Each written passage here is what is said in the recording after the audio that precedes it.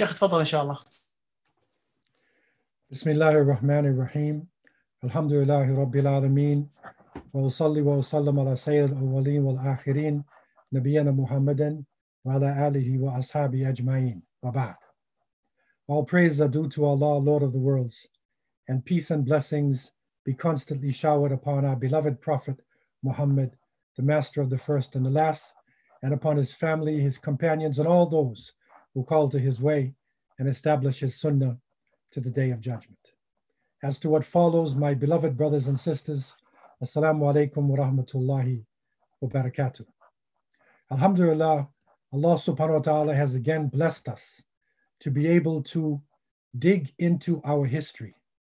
In the time of darkness, in the time of confusion in 2020, when the heights of technology have brought on the heights of confusion, where the ability to make the truth available to all human beings has actually caused human beings to cover up the truth more than to expose us. And so we are blessed as Muslims to have the last revelation, the Quran itself, the book of Allah subhanahu wa ta'ala, which is the final testament delivered to humanity in a form of Arabic that was never known to the Arabs and could never be duplicated again until the day of resurrection.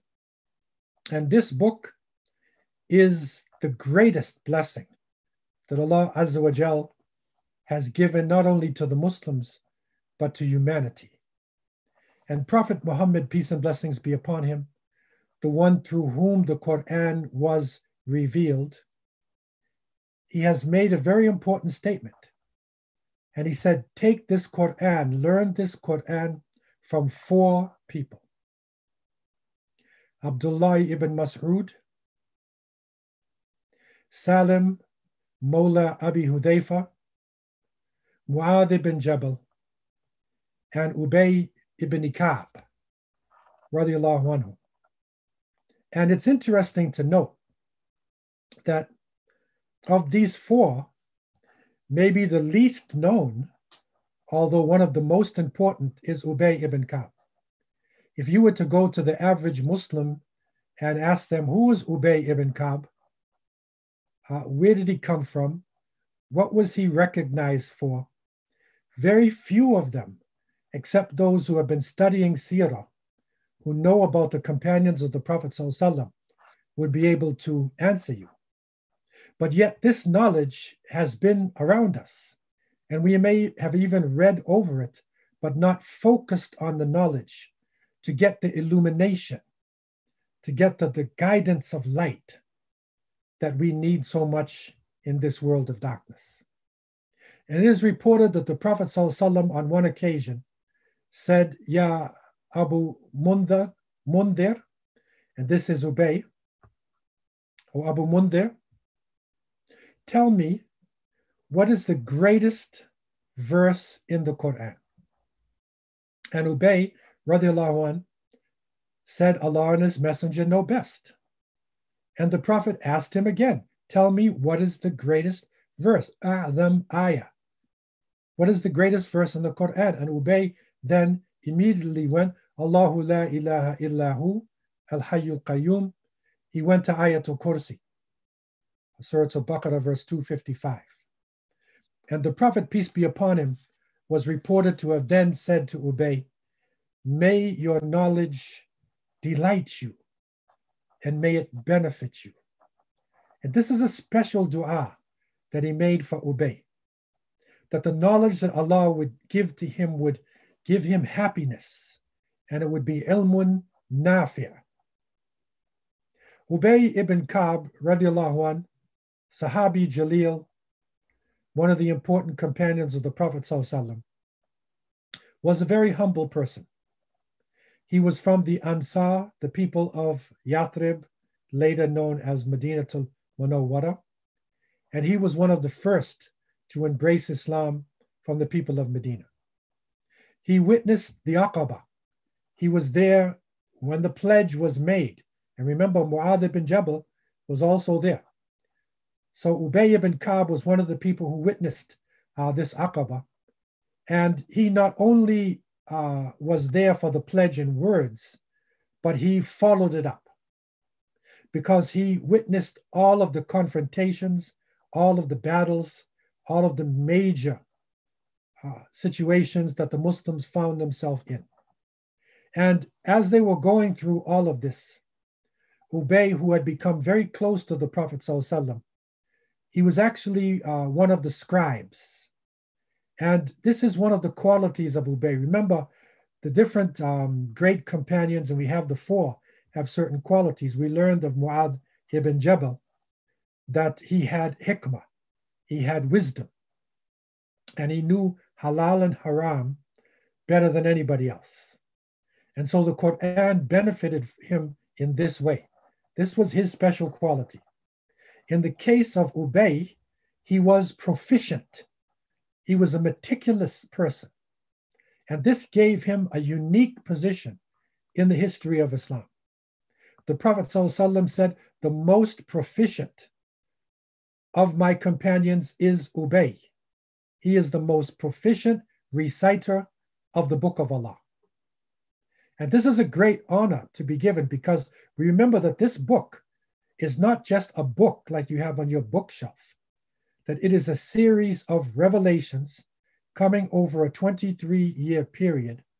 And so this person, in a sense, is reciting history. The person is giving divine solutions to real problems on the ground. And so this is literally giving you your news. It's giving you your judgments. And this is a special position that Ubay radiallahu anh was given. To the point where, on one occasion, the Prophet ﷺ came to Ubay and said, I have been commanded to recite this book, the Quran, to you. Allah subhanahu wa ta'ala has commanded me to recite it to you. Ubay then said, can you repeat that? And the Prophet ﷺ said, I have been commanded to recite the Quran to you. Ubay then asked, did Allah Azza wa Jal mention me? And the Prophet, peace be upon him, answered, yes, he mentioned you and your nasab and your genealogy. Your family tree is mentioned by Allah subhanahu wa ta'ala. And so Ubay then, of course, wept. He cried because of this great honor that was given to him.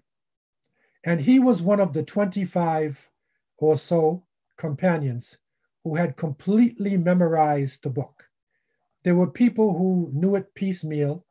Many knew half, many knew a quarter, many knew chapters, because it wasn't like today where people sit as parrots and they just continue to read and read and read. No, this is a series of revelations that are coming in traumatic circumstances. So you have to be a special person that while you're going through these circumstances, you are able to take in the book and to memorize it. And being one of the writers, the scribes, because Ubay used to not only write the Quran onto the bark of trees or paper if they got it, or the skin, or however it was to be written, but he also was able to gather together a type of mushaf. He had literally a collection of the Quran before the major one of Uthman was put together. And so during the life of the Prophet ﷺ, he was one of the people who were able to collect the Quran itself. And when it was finally brought together in the time of Umar and given to Hafsa, radiallahu anha, he was one of the main people. And he used to go over these writings that he had. Every 8 days, he would finish the whole of the book of Allah subhanahu wa ta'ala. The Prophet, peace be upon him, again, there's special things that are given to Ubay. And on one occasion, it is reported that the Prophet ﷺ said to him, O Abu Mundir, should I teach you a surah, a chapter that has never been recited in the Torah, in the Injil, the Gospels, in the Zabur, the Psalms, or even in the Quran in the likeness that it is. So Ubay then said, yes, please tell me this. And the Prophet ﷺ then sort of started going out the door. And Ubay wanted to be sure that he could get this secret, this special information. And the Prophet, peace be upon him, turned around and said to him, what is it that you recite when you stand in prayer? And Ubay then said, Al-Fatiha, Fatihatul Kitab, the opening chapter. And the Prophet ﷺ exclaimed, that's it. That's it. They are the 7 oft repeated verses. And Allah said, وَلَقَدْ آتَيْنَاكَ سَبْعًا مِنَ الْمَثَانِ وَالْقُرْآنَ الْعَظِيمِ. The Prophet quoted from Surah Al-Hijr, verse 87, and we have given you the 7 oft repeated verses and the formidable Quran. So look at this knowledge now. The verse is saying, we have given you the Quran, but we've also given you sab'an min al-matani. We have given you 7 oft repeated verses and the formidable Quran. So the Fatiha is a special arrangement of words in meaning and in its spirituality, which has never appeared in this form in any of the great texts. Even in the Quran itself, there is nothing which is comparable to Al-Fatiha. And so we read it constantly. Every time we are standing in prayers, your prayer is not complete except reading Fatihatul Kitab. You have to read the opening of this book. Ubay's knowledge and the benefit that it gave him made him uncompromising. And this is a quality now which is coming from the book. And the individual now is living this quality. Ubay, when it came to the Quran, he would not compromise with anybody. And it is reported during the Khilafat of Umar ibn al-Khattab, radiallahu anhu, that on one occasion, Ubay read something from the Quran. He read a verse that Umar was not familiar with. And so when he finished, Umar then said, no, you lie. That's not in the Quran. And Ubay turned to Umar ibn Khattab, Amir al-Mu'mineen, the most powerful individual in the Muslim Ummah, maybe on the face of the earth at that time. And he said, no, you lie. A person who was standing next to them turned and said, how can you say Amir al-Mu'mineen is a liar? Now, could you imagine today with the kings and the princes and how many of the scholars for dollars, the things that they would say and the things that they would do? No. Ubay then said that I have great respect for Amir al-Mu'mineen. He is the Khalifa. But when it comes to the Quran, he has made a mistake. And I will not compromise. Umar then concluded, Ubay is correct.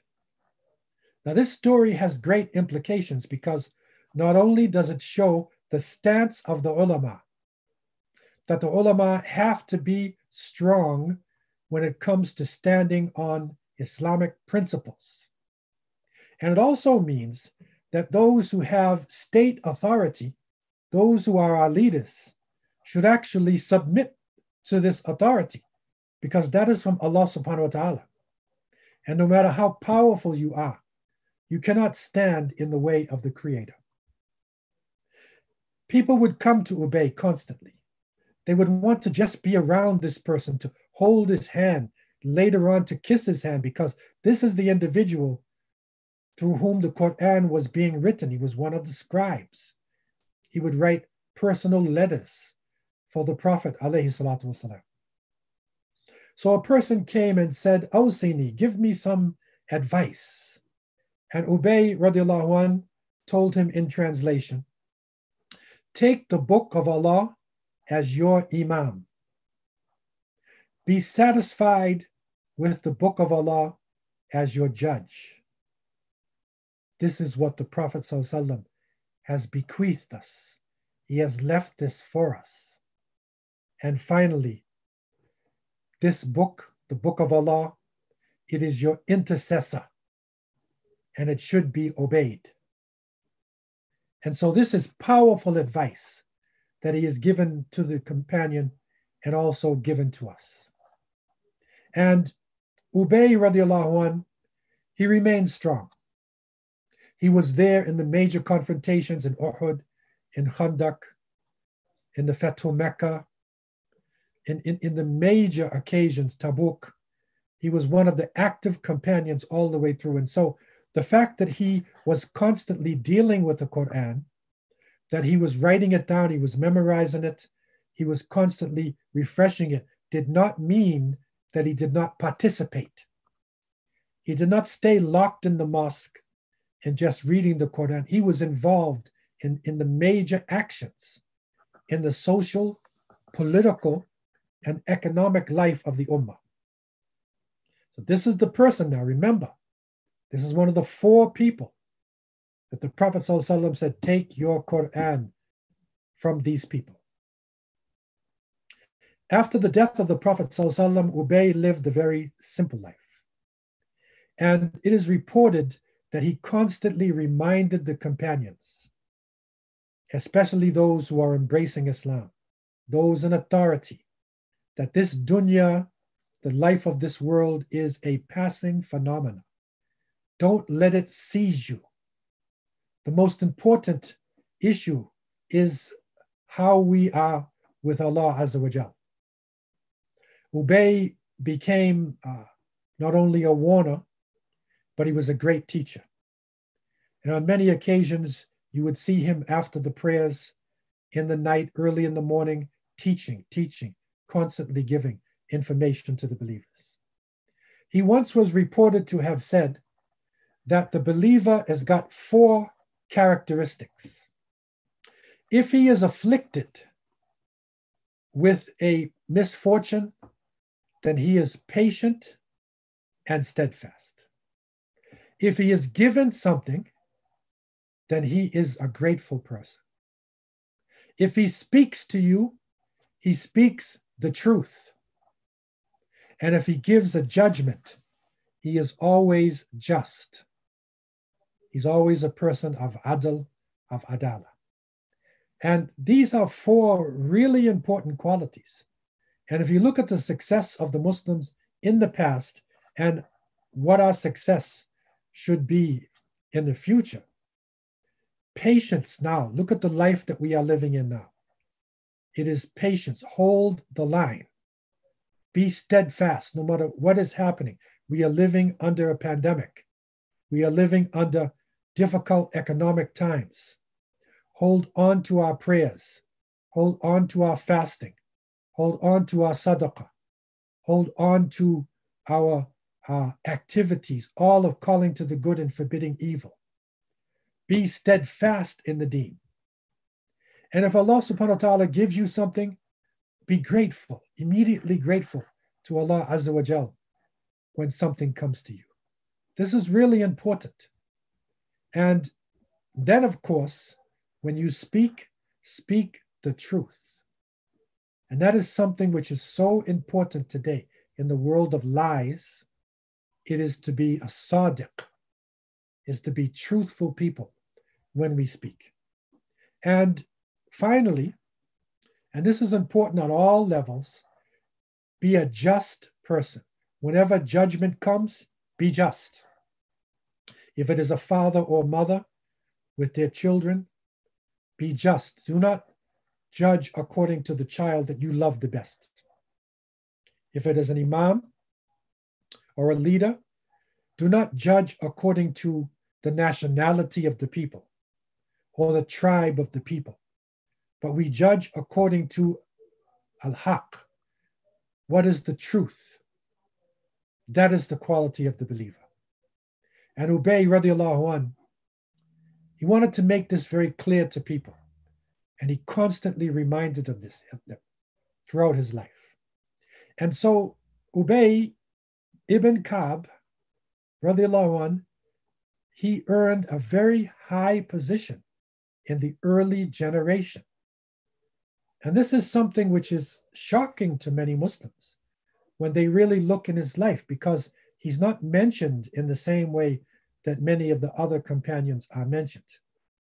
But it reached a point where Umar ibn Khattab, radiallahu anh, he actually called him Sayyid al-Muslimin. He is the master of the Muslims, the Sayyid al-Muslimin. So this is not somebody who is from the family of the Prophet, peace and blessings be upon him. No, but this is somebody who the Quran has given the type of respect and the izzah, the dearness, the honor, and the love of the Muslims. And when Umar radiallahu anh, it is reported during his khilafat, when the Romans had attacked from the north and the Muslims were able to open up Bilad al-Sham, and Jerusalem came into the hands of the Muslims. The leader of the Christians, the patriarch, asked for Amir al-Mu'mineen. And Umar radiallahu anh made the journey from Medina, and he signed a special treaty.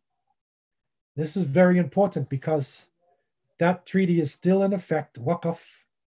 It is the responsibility to protect Al-Quds and these areas and to give the right of worship to all peoples and to establish justice. And Ubay was one of the important people who witnessed this treaty. And during his speech, when he was giving advice to people, Omar was reported to have said, "O people, whosoever wants to ask about the Quran, then ask Ubay ibn Ka'b." It's amazing. Great honor he had. And it's something that we need to remember his name. Another great honor that he had, and again, he's hidden in plain sight, is that during Ramadan, in the early days of Medina, when Ramadan was then revealed, the Prophet ﷺ came out on one occasion after Isha, and he saw a group of people praying, and there was somebody leading them in prayer. And he asked, according to the texts, "What is this? Who are these people? What are they doing?" And they said, "This is Ubay ibn Ka'b, and he is leading people who did not memorize the Quran. He's leading them in prayer." And the Prophet ﷺ then said in words, "What an excellent action they have done." So he praised Ubay. Now remember, in the early days, there was no Taraweeh prayers as we have it in the masjid, that everybody goes. The Prophet ﷺ, even on occasion, didn't come out to pray. And so it wasn't until Umar's time that when Umar, because he's such a great organizer, and we are told to follow the sunnah of the Khulafa of Rashideen also, that Umar saw people praying 3 over there, 20 over there, 7 over there, in different groups. And Umar then made the decision that we should pray in one jama'ah. So he gathered together the Muslims, and they chose, the believers chose, the shura chose that they would pray 20 rakats, and he asked Ubay to lead the salat. So the actual, you could say, the one who established Taraweeh, the actual one who led the Taraweeh, in the Prophet's time, and then later on, officially in Umar's time, was Ubay ibn Ka'b, radiallahu anh. Amazing achievement of Ubay. And Ubay, radiallahu anh, was an amazing reciter, an amazing repository, a resource of the Quran. And so Umar, radiallahu anh, he kept Ubay close to him. He was a special advisor. He had a small group of a special shura, the people of the opinion, that he would keep around him, which is very important for a leader to have. And so when Islam began to spread, many of the great companions were sent to become governors, to be wali in the different areas where the Muslims were now living. But Umar did not make Ubay a governor. And on one occasion, Ubay came to Umar and then asked him, "Why did you not make me a governor?" And Umar very wisely said to him, "Because I did not want your religion to become corrupted." This is amazing insight. And you can see what politics does, even with Muslims. Power corrupts. So Umar, radiallahu anh, he wanted somebody to be pure, to have a pure resource of the book of Allah subhanahu wa ta'ala. And so he kept Ubay like this.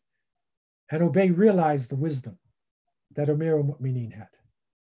When it was time now, it started with Umar, because remember, when the Muslims fought Musaylama al-Kadhdhab, many of the great readers of the Quran, like Salim, radiallahu anh, one of the four, was killed struggling against the liar prophet. And so they say when Salim went down, it was like 1/4 of the Quran is down. And so they realized they had to now put this together. And so they got the experts, come together now, put it together so that we can have this book in a form that can stand the test of time. We will memorize it, but we also want to protect it in a written form as well. So he was one of the early people who put it together, and they were able to come out with the Mus'haf of Uthman, and that is the famous one that was sent to different parts of the Muslim world. And so when a person gets a sanad that goes back to the early companions, in most cases, one of the names right in the beginning would be Ubay ibn Ka'b. Ubay, radiallahu anh, he was constantly worried about the condition of Muslims. And he was especially worried that the day would come when severe strife would come amongst the Muslims. And look at the insight that he had. And he constantly prayed to Allah subhanahu wa ta'ala for the ummah. He remained a resource for the believers until the 29th year after the Hijrah. And this is during the Khilafat of Uthman ibn Affan radiallahu anh. And at that point, he made his transition and he passed away from this earth. This is Ubay ibn Ka'b. And remember, keep it in your mind that the Prophet ﷺ said, take your Quran from 4 people. Now remember these people. Take it from Abdullah ibn Mas'ud radiallahu anh. This is the thin Yemeni man who became master of the Quran. That when they described him, they said, he resembles the Prophet ﷺ more than anybody else. And we don't see what he does inside of his house. Number 2, take it from Salim Mawla Abi Hudayfa, radiallahu anh. This is a black man.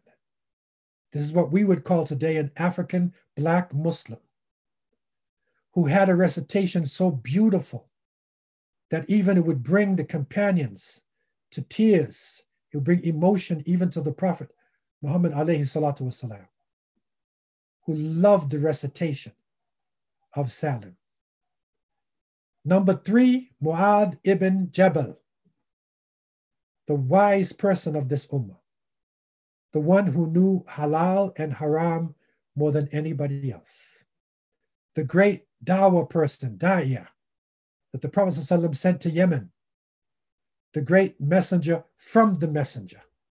These are the ones that we take our Quran from. And finally, Ubay ibn Ka'b, radiallahu anh, Sayyid al-Muslimin. Remember this title, Sayyid al-Muslimin. Remember when you read the Quran of what the Prophet told to Ubay. This is something not in the Torah, not in the Injil, not in the Zabur, not even in the Quran in another form. This is a special 7 oft-repeated verses. Remember Ubay in Taraweeh, that he was the first to implement it under the commands and the eyes of the Prophet ﷺ, and then Umar ibn Khattab radiallahu anh. And remember him when you have the Quran in the form that we have it. Remember this Sahabi Jaleel, Ubay ibn Ka'b, a person whose name is many times read over, but people do not understand the significance of this person and the illumination, the light that he gave, being meticulous in his study of the Quran, being dedicated to it, and who the Prophet ﷺ said, may this knowledge delight you, may it make you happy, and may it benefit you. I pray that Allah subhanahu wa ta'ala would also make the knowledge of the Quran and our religion to be a delight to our hearts. And I pray that Allah subhanahu wa ta'ala would also benefit us from this knowledge as he has benefited Ubay ibn Ka'b radiallahu anh. I leave you with these thoughts, and I ask Allah to have mercy on me and you. Wassalamu alaikum wa rahmatullahi wa barakatuh.